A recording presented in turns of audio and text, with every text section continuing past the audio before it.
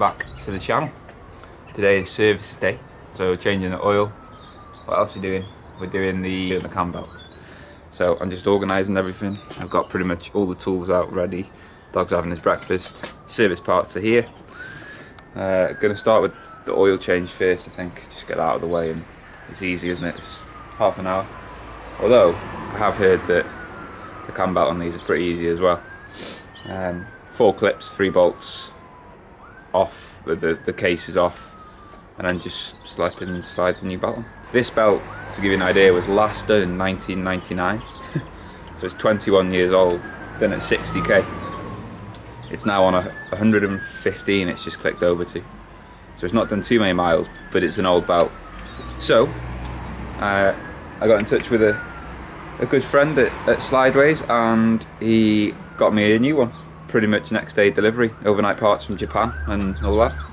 So yeah, fitting it today, Saturday, and then we're out tomorrow for a breakfast meet that I've organised, so I'll bring you along to that. But anyway, today, servicing the 80. Alright, so just going to undo these clips. I've just done these 2 here. Just going to undo this one, and then there's one just here as well. And the bolts, I can't really get on camera. See if I can zoom.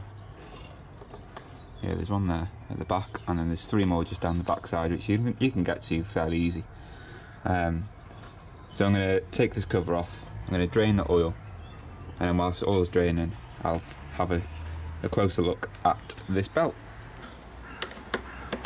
You don't need anything special. Screwdriver, and then just ping off. This one at the bottom, you're supposed to ideally move the power steering reservoir, which I think I'll probably end up doing. It's only 3 bolts. If you ever come to do this job, you'll be able to see it yourself. So 3 bolts, and just move out of the way. It just means you can pull the case out nice and easy.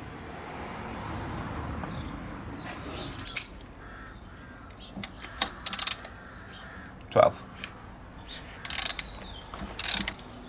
have seen guys do this as well and undo the top rad hose. Don't really want to do that. I've only just put the rad back together.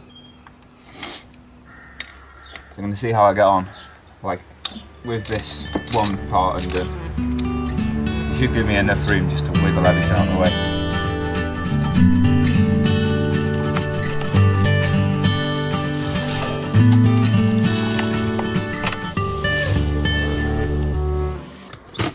Alrighty, we're off.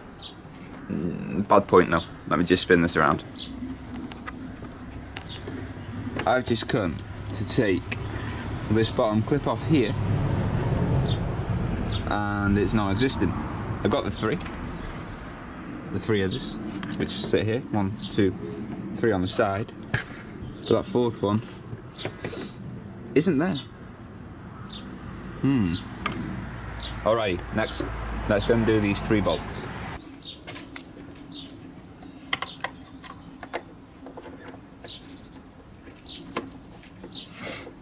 For it. Just in case, these are a 10.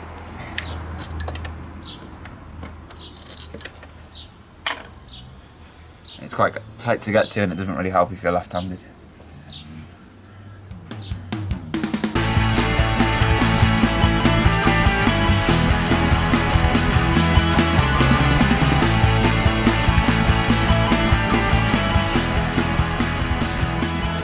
Well, I'm a bit surprised about this, because either this is not a 20-year-old belt, or it is and it's bloody good condition. Have a check at this.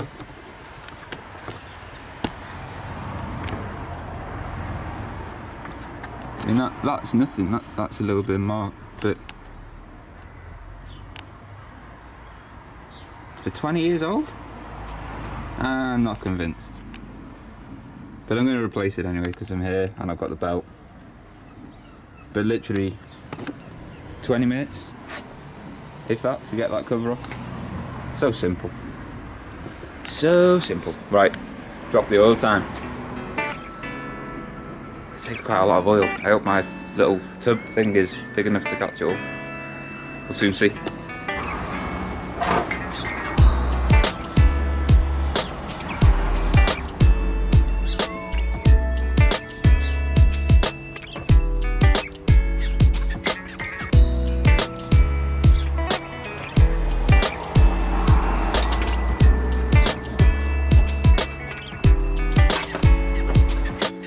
oil's drained.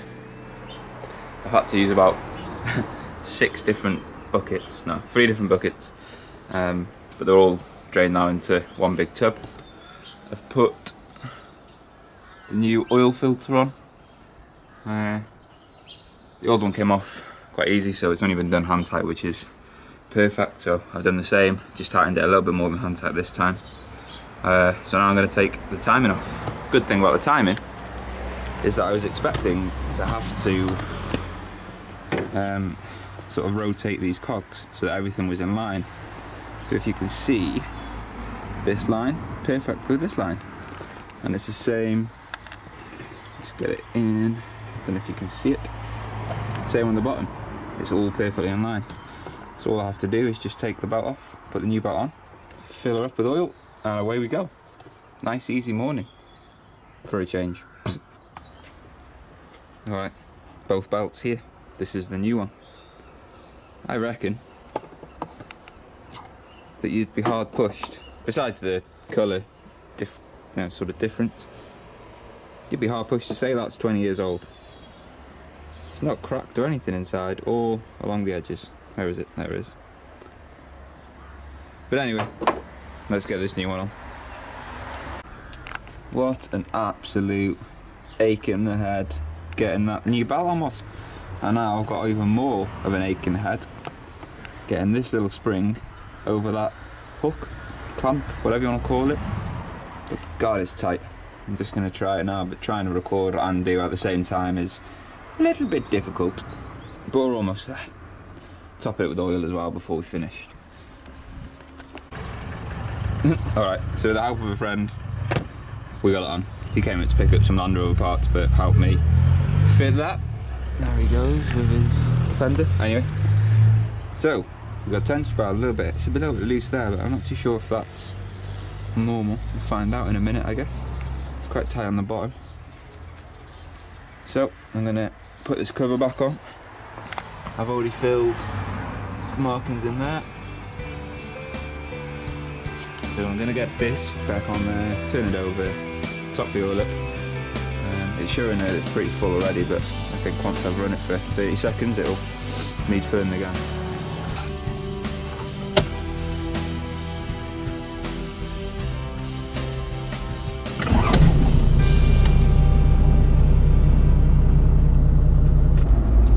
I have to say a very big thank you to a good friend, Tom Job, for coming up and rescuing the day. As I'd fitted everything back and I'd got everything back to, well, I'd fitted everything. It was literally finished and complete. Started it over and one of the pulleys must have turned, either skipped a tooth when I started it up or moved when I put the belt back on. I don't know. When I looked at it, it was perfectly fine. But anyway, he came up and helped me rectify the problem and put everything back into alignment for me. Fitted the belt and then I put everything back on, and that was around 3 hours. 3 hours later, I got everything back up and running. And now it runs sweet. So it went from being a really easy day that I'd stated literally a minute ago in this video anyway, to quite a long day. But I'm glad that I did it. First time I've ever done a timing belt before. And successfully-ish.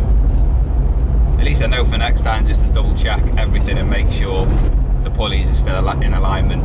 If I'm honest, I didn't think they could be moved, well, not by hand. I know you can move them with a 19mm, but by hand I thought, no, not possible. But obviously it is. So yeah, we're up and running, everything's working great. We are now going to start looking at some cosmetic stuff. There's a bit of rust appearing around the windshield at the top here, and the exhaust bracket snapped on me the other day, which you'll see in the next video why that happened. Like, share, subscribe. Really appreciate all your support, and I'll see you in the next video when I take around 20 trucks off-roading around North Wales.